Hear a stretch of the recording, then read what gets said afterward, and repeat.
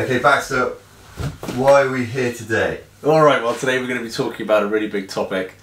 We're going to be talking about something which stymied people in the late 20th century, the theory of everything. What is the theory of everything? What is the theory of everything? I'm going to leave you with a little bit of work to do today, dear viewer, because I can't actually tell you what the equation is for the theory of everything, because nobody knows it yet, and I'm not a mathematician. What I'm going to try and do is I'm going to try and give you a pointer as to the direction you could follow in order to finally achieve the theory of everything. And then if you could name check me during your Nobel Prize speech, I would appreciate it. So the first thing is, what's the question? So there's one way of thinking of the theory of everything, which is a kind of a weird science kind of way. So, you know, how do I pull Mary Jane? You put it into the equation and it tells you, and you know, you can achieve anything you want using the equation for everything. But that, sadly, is not what people mean when they talk about the theory of everything. What physicists mean when they talk about the theory of everything, they call it a gut or grand unified theory, is a mathematical construct which can explain all of the physical processes that take place in our universe. And we've done remarkably well in boiling down you know, what the universe is comprised of and how it works to very few things. So we have a few fundamental particles and we have 4 fundamental forces. And everything that we see is composed of those particles and those forces, and we can predict what will happen, if you like, to various particles just by applying the equations that govern those things. So the fundamental particles, I think there's 17, but I might be wrong, doesn't really matter. They're the little bits and bobs that make up the matter that we have around us and in us and all over the place. Things like leptons and gluons and electrons and photons and all these kinds of things. They're tiny indivisible little quanta, hence quantum, of energy, which can't be divided any further. So that if you were to try and reduce their energy level a little bit, they'd just vanish. And generally speaking, if for instance you have a fundamental particle that has a frequency of x, it can also have a frequency of 2x or 4x, but it can't have 1.5x. It's like a natural frequency in a skipping rope. If you jiggle it at the wrong frequency, it just jiggles, but if you hit the right frequency, it forms a standing wave, and that standing wave is what we perceive of as being a fundamental particle. And there are only 4 forces, and the forces are basically resonances. So when you have a fundamental particle that has a certain frequency, a certain amplitude, and behaves in a certain way, it can form a resonance with another fundamental particle, which means the two of them then go on to share their fate thereafter. So for instance, an electron passing a proton will set up a resonance, which means that the electron starts to orbit around the proton, and an energetic particle that was moving in a straight line at the speed of light suddenly becomes a static object which you can pick up and touch, you know, coffee mug, whatever. So the 4 forces, there are only 4 as far as we're aware. We have the strong nuclear force, so that's the force that binds protons and neutrons together in the heart of an atom. So you get a proton and a neutron and they resonate together, and they resonate using a third fundamental particle, or a third kind of type of wave, which is called a gluon. Who needs Latin? And it sticks them together. And it sticks them together with a force that's absolutely astronomical. I mean, the strength of the strong nuclear force is colossal. It's the strongest force in the universe. It has a very short sphere of influence. It's like a very muscly but very short arm, which as long as you're far enough away, it can't reach you at all. But once you're within, in you come, and it's almost unbreakable. You have the weak nuclear force, which governs nuclear decay, which is, you know, kind of like radiation essentially. And then you have the electromagnetic force, which is the force that binds one atom to another in molecules and that kind of thing. And we rely on the electromagnetic force to give us our substance. It's the reason my hands won't go through one another. If I were to look at my hands purely as what's there, if you like, the various constituents, the atoms that make in my body are very, very widely spaced. And the chances are if I moved my hands through one another, that none of them would hit, and that I would just be able to do this. But because they have electromagnetic attraction between them, if you imagine like a little spring, the little springs bounce off one another. And so when I jump off a skyscraper and I land on the pavement, the reason why splatters because I can't pass through it because of the electromagnetic forces between the atoms. So those are three forces, and then you have the fourth force, which is gravity, the mutual attraction of massive bodies, which we're all familiar, thanks just to the generalised experience of our lives, that we wish to fall towards the earth, and the earth wishes to fall towards the sun, the apple wants to fall from the tree, and all that kind of thing. Now, the problem with this nice, simple picture is that one of these forces is the odd one out. Three of the forces, the strong nuclear force, the weak nuclear force, and electromagnetism, are quantum, which means that they work through a series of maths used to describe the very small, used to describe these quantum particles which can either exist or not exist, can only exist in certain energy levels but not in others. You have kind of like minimum lengths, you have minimum periods of time, it's grainy, and these things have a tendency to actually pop in and out of existence. The fourth force, gravity, is what they call a classical Newtonian force. So it's a kind of a smoothly progressing force. The attraction of massive bodies doesn't appear to be quantum, it appears to be smooth. If you draw your massive bodies apart, you get this perfectly smooth kind of graph of attraction that diminishes with the square of the distance. And gravity, and the maths used to describe gravity, which is Einstein's theories of general and special relativity, will not coexist with the maths used to describe the other three forces and the action of the fundamental particles. So the fundamental particles require a certain degree of uncertainty, they require that they can be quantized, whereas gravity won't do those things. And when you try and match the maths up and you kind of mix your equations together, you end up with some anomalies. So anomalies in terms of physics are things like infinities. So infinity is a nice tool for mathematicians to use, but there's a sensation that actually if your calculations end up producing lots of them, that's because you made a mistake. Because actually the truth of the matter is that the universe doesn't appear to be a place that contains infinity. You can go faster and faster, but eventually there's a speed limit, the speed of light. You can go smaller and smaller till you get to a Planck length, and then it vanishes. You can have a shorter and shorter period of time. You can have a lower and lower temperature, but eventually you reach 0 degrees Kelvin and you can go no further. So the universe appears to be a place which is actually bounded by fairly specific speed limits and fairly specific kind of like things that can and can't occur, but not gravity. So the real question when we come to coming up with the grand unified theory of everything is, how do we come up with the theory of quantum gravity, which is a theory that allows gravity to be quantized, that allows it to be conceived of in a way that means it can match up with the maths that describes the quantum world. So there will no longer be this clear distinction between the world of the very small, governed by quantum theory, and then the larger world, which we all inhabit on a day-to-day basis, which is kind of like more obviously susceptible to the force of gravity.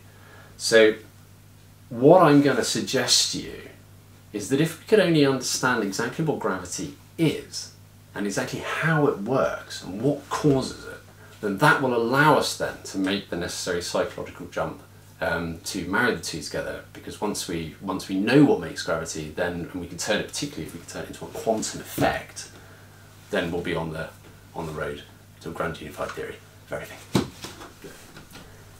Again, a little thought experiment. We're going to get a container, shipping container, and we're going to fill it with light bulbs so that every surface of the shipping container is covered in light bulbs and they all illuminate the centre of the shipping container nice and evenly. Perfectly even light distribution everywhere. I then take a tennis ball and I hang it from a piece of fishing wire in the middle of my container, and the tennis ball is perfectly evenly radiated and everything's all light and bright and shining. I then take a photometer, a little device that measures the amount of radiation that's falling on its tip, and I hold it a long way from the tennis ball and I get a certain reading, the amount of light that's hitting my photometer. And I find that if I basically place it anywhere at a large distance from the tennis ball, the reading's basically the same because the room is evenly irradiated. I then start to move my photometer toward my tennis ball, and I start to notice something funny happening, which is the amount of radiation that's falling on my photometer starts to fall. And the closer I get to the tennis ball, the more obvious this drop starts to become.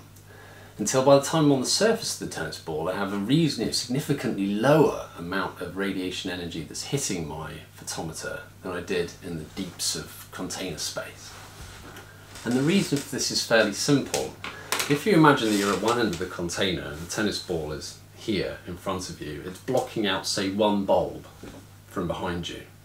But as you approach it and the thing gets larger and larger, it starts to block out more and more of the bulbs behind it, until eventually by the time that you're against it, it's blocking out half of the bulbs.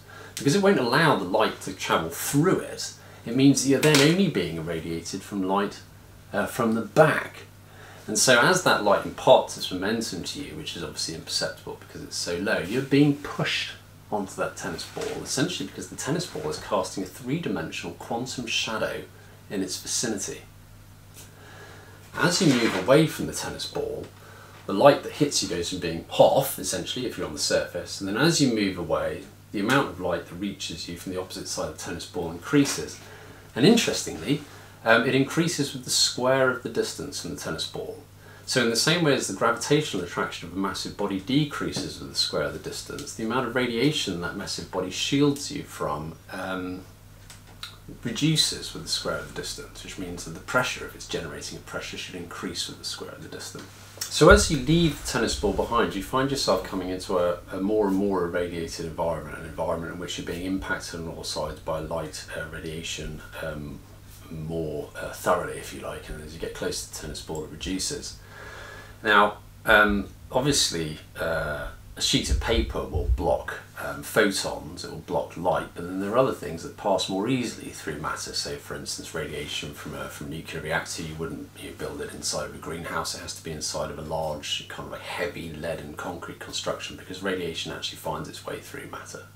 So it's probably better to imagine, instead of a tennis ball, a kind of an opaque glass ball. And if you're on the surface of the opaque glass ball, there's less light reaching you, but some of the light from the opposite side of the ball reaches you, but just not as much as reaches you from the other side. And if you increase the size of the ball, obviously the opacity of the ball increases, and so you get less and less radiation reaching you. If you have a heavier ball, or one that is more and more opaque, that has a greater density of light interrupting components, so let's say imagining polystyrene as matter as opposed to lead, where you actually have the same makeup, the same leptons and everything, but they're more closely packed, and so radiation trying to travel through those gaps has more chance of hitting those protons and neutrons and of being disrupted and not reaching you. So there are ways in which you can allow more or less light to travel through the object. It can be larger, it can be denser, and what you do is you create a radiation contour in space, or in space-time, you want to see it that way. So you get what I would like to refer to as a quantum shadow. So a massive object, essentially, its main function is that it interrupts radiation. That's what it does. It stops radiation from passing through. It absorbs radiation, actually. The light hits the surface and the ball warms up rather than allowing the light to pass straight through. So if you had an environment, say, the vacuum of space according to Tegmark's calculations, which is irradiated with an absolute crackling firestorm of radiation, as you move towards the planet, you find that the amount of radiation reduces as you approach the planet.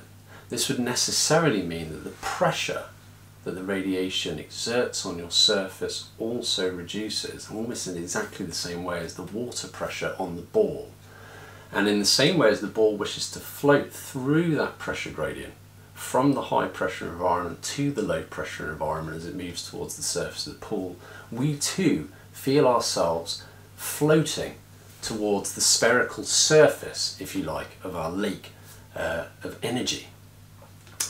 And that if you imagine gravity as being merely the quantum shadow cast by a massive object, which leads to the energy pressure of the background radiation as measured with the Gecko and with the Casimir effect, creating this three-dimensional warp in the energy content of the three-dimensional space, you automatically float towards the ball. It's not attracting you. What's happening is it's absorbing energy from its environment, meaning that energy can't come through to the other side. Because whilst the background energy may seem to us to be formless because it kind of like affects us on all sides evenly, of course that energy is still moving in straight lines. There may be plenty of it. As I say, Tegmark's calculations suggest that it's absolutely colossal. What that would mean is that as you left the surface of the planet behind, not only would you be travelling up through a pressure gradient, which if you stopped pedalling, if you like, you would then fall back through to the surface, you would also find yourself in a more energy-rich environment.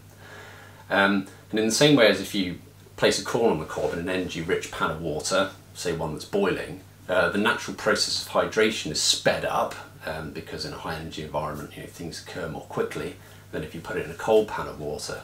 The same is true as you head off into the vacuum of empty space, that you're actually entering a more and more energy-rich environment. And as you enter that energy-rich environment, you'd expect the speed of reaction to increase. And it's also one of those strange things that we've observed, that gravity slows time. That if you move towards a gravitating body or into a strong gravitational field, that time appears to slow down. But as you move away from it, that time appears to speed up.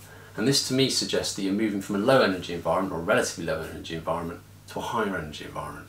So my suspicion is that actually gravity is a quantum effect, that the gravity is caused by the quantum shadow cast by the presence of a massive body, leading to a pressure gradient in the 0-point energy of space, which means that you have a tendency to follow those energetic lines.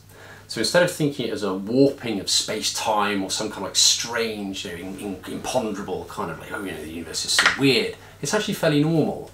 It's more like a bath of hot water of even density with an ice cube in the middle. And the ice cube absorbs the kind of heat radiation from the water, meaning that you get cool water near the ice cube and then warmer water further away.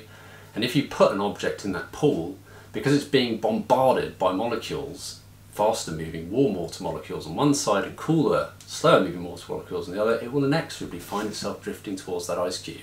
The ice cube is not attracting it, it's not a pull, it's a push. You're being shoved towards the planet.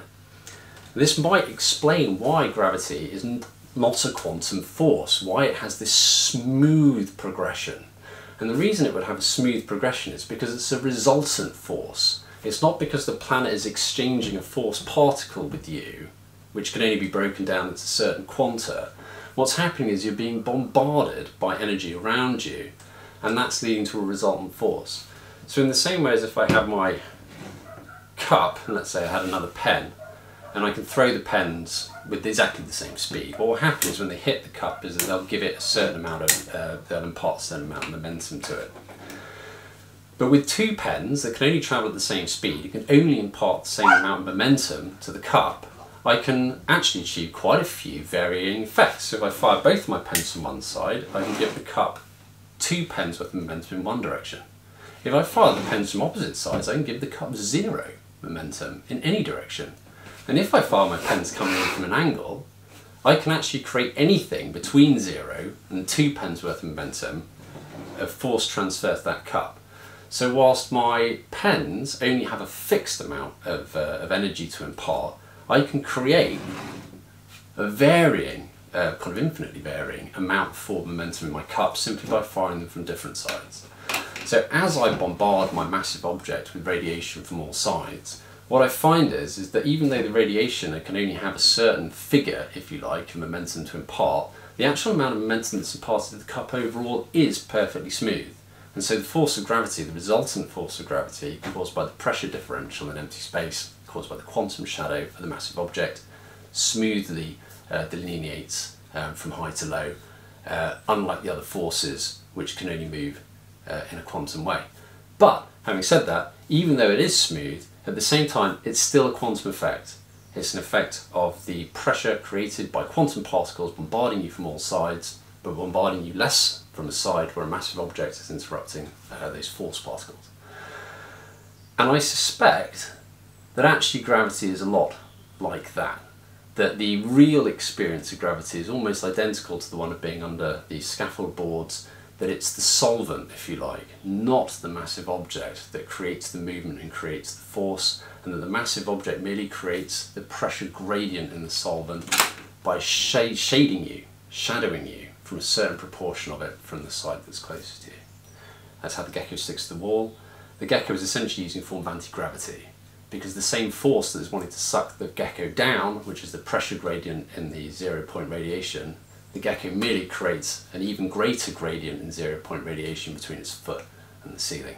And if you treat gravity that way, you'll find yourself coming up with a quantum theory of gravity, and from there you'll be able to progress to your grand unified theory of everything, and then you can pull Mary Jane just like you wanted.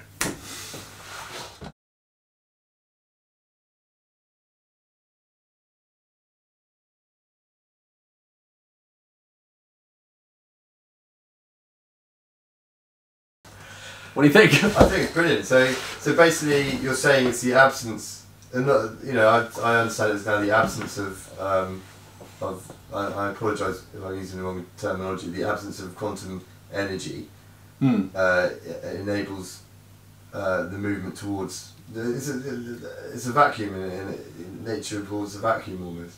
It's the idea is that the vacuum of space, which we perceive as being empty, isn't empty. Yeah. It's actually chock full, but it's chock full evenly in all directions, which means there's no overall effect. Yeah. But if, of course, you can create an energy gradient, then there is an overall pressure effect, which is to fall down that energy gradient. The massive body creates the energy gradient by simply absorbing a certain proportion of the energy that falls on it, meaning that it can't reach you.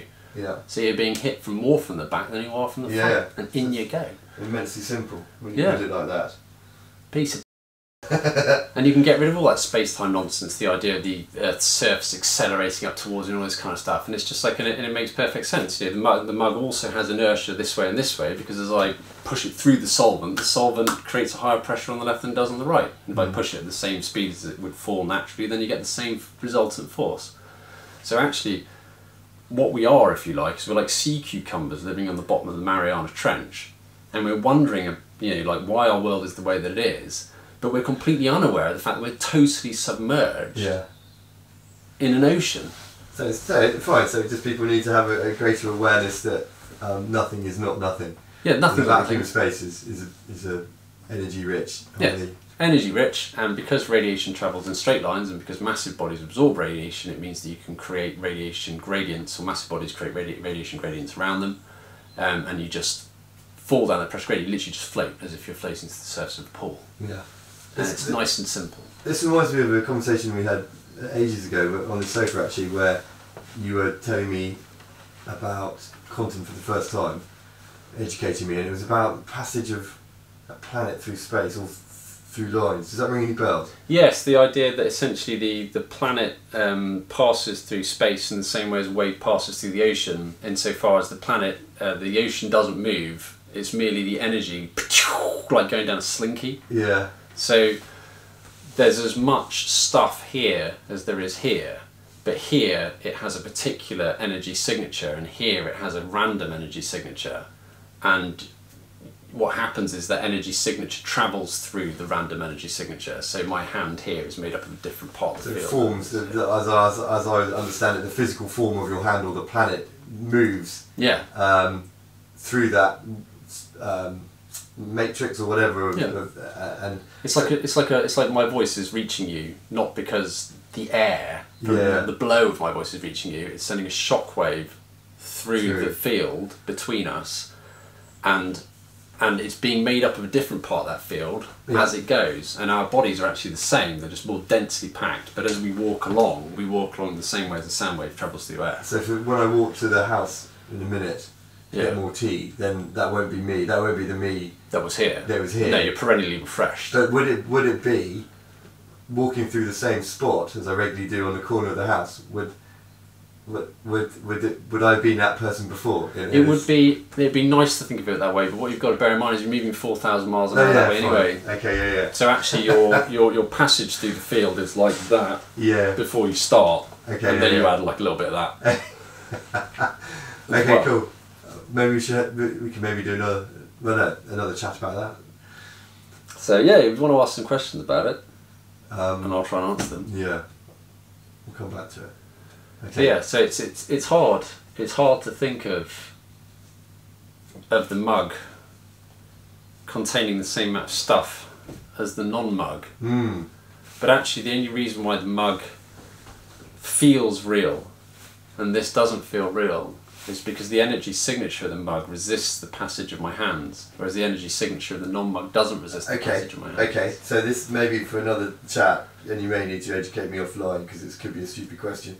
But where does the I refer to it as the DNA of that mug. How is that moved from one spot to another? Yeah. Okay, so the way that it works is like this. So the mug is a load of trapped oscillations, if you like. So you have at the beginning of time, the universe begins, and you get all of these kind of like standing waves forming. They all fly along, and some of them come to make up the mug in the end. But what happens is that they start to form oscillations with one another. So a number of leptons, like quarks, would kind of come into contact with one another, and they set up this kind of like harmonic frequency. You pluck one guitar string and the other one vibrates, and they do it around one another. So the two waves, instead of passing in straight lines, just start to go round and round. They carry on going round and round at the speed of light. I mean, we're all going at the speed of light, just going round and round in a straight line. And that thing then attracts electrons to the positive charge, and you end up with an object which is kind of fixed in space, as opposed to a thing that's travelling at the speed of light in a straight line. The kinetic energy of the object's the same, still going at the speed of light, it's just going round and round. Because the electrons that orbit it have a negative charge and they repel other negative charges, if you get two electrons, you can actually push one of them around. So you can move it from place to place through the field, because it's repelled by the charge of other electrons. So if we get a load of those atoms together and we make them into a mug, we now have like a load of standing waves, this kind of crackling, energy-rich kind of object which is surrounded by the solvent from which it is made. And if I were to release some of the energy, it would explode and blow up, because it would be an atomic explosion. But because my hand can't pass through it, because of the electromagnetic repulsion of the electrons, I can pick it up. And the only reason it appears to be here, it would seem less real, I suspect, if it had no weight. Imagine if it just floated around. But actually it doesn't have a weight. It doesn't weigh any more than that patch of empty space. What's happening is that this, because it has a form and is being pressured on all sides unevenly, is simply being squeezed down through a solvent. What appears to be its weight is actually just the pressure of energy on top of it. Now this section doesn't have a pressure of energy on top of it because it's miscible to energy. The energy travels through it. So what makes a massive object, almost its defining characteristic, is that it resists the passage, or the straight line passage of background radiation. That's why I can see it. It's why I can touch it, and it's why it appears to have some heft.